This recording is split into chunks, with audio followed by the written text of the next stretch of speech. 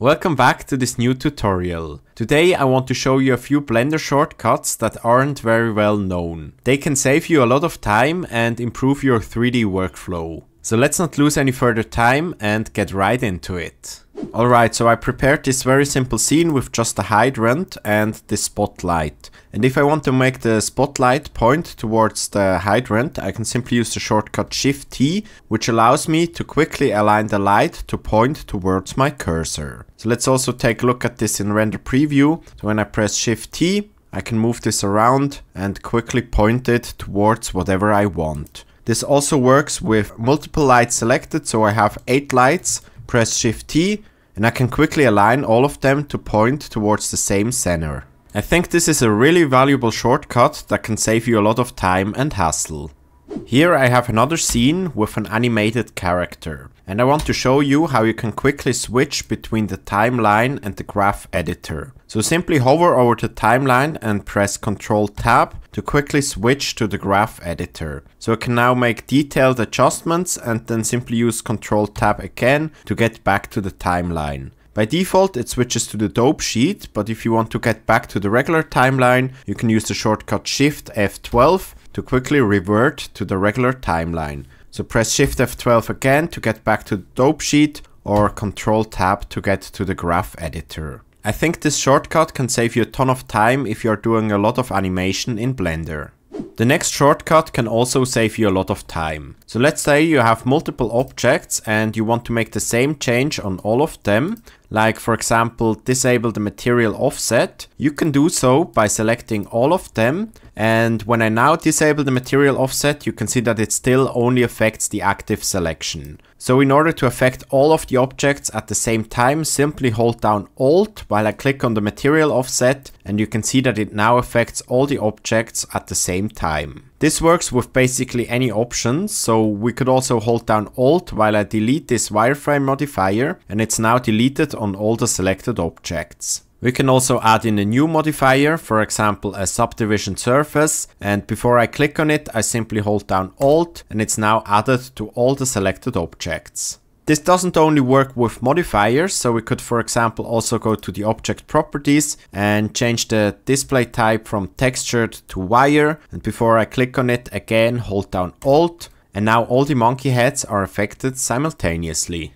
Next I want to show you that a simple right click can do way more than you might think. So depending on what object that you have currently selected, you get different options when you right click. So for example, if you have the camera object selected, you can right click and quickly adjust the focal length. So let's go within the camera view, and you can see that we can quickly zoom in and out without having to go to the camera properties. So I think this is really valuable. And another option that we have is to quickly set the focus point. So again, with the camera selected, right click and choose depth of field distance picker, which will give us this eyedropper that quickly allows us to set the focus point of the camera.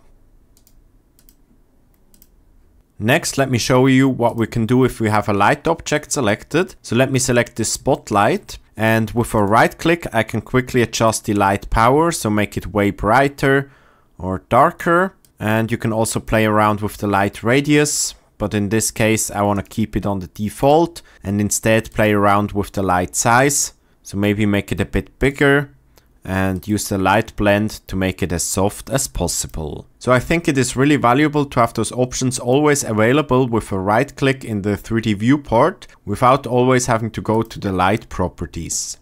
And finally, let me show you what you can do if you have an empty selected. So in this case, the whole scene is parented to this empty. And let's say I want to adjust the size of this empty. So I want to make it a bit smaller. You can see that the whole scene follows along if I scale it down. So instead, I can right click and choose Adjust Empty Display Size, which allows me to resize the empty without affecting the scale of it. So if you take a look at the scale of this empty right here, even if I adjust the size of it, the scale always stays at 1, which can be really handy to resize any empty.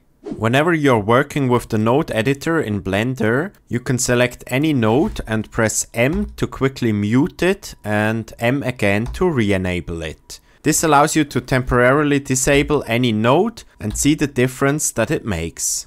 It can also be really valuable to find out what each node in the node setup is doing and how it affects the end result. I use this all the time when working with shaders, geometry nodes, or in the compositor in Blender.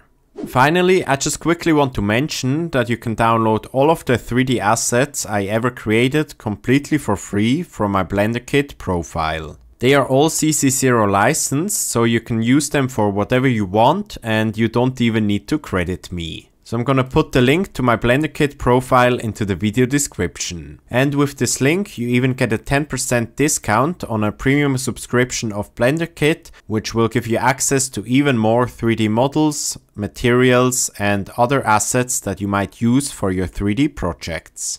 Alright, so that's it for this tutorial. Thank you very much for watching and see you in the next one. Bye!